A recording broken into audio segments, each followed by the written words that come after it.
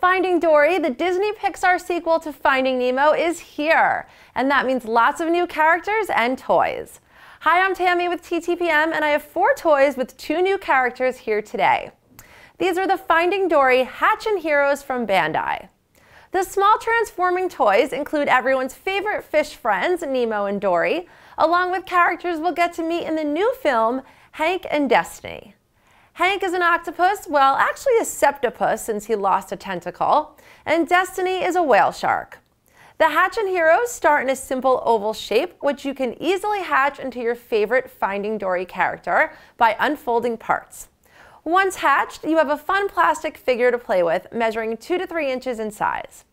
Recommended for ages 4 and up, each is sold separately and would be fun for fans to collect or use as part of imaginative play. Hatch and Heroes Nemo also comes with an underwater plant to sit on. For where to buy and current prices, find us at TTPM and subscribe to our YouTube channel for more reviews every day.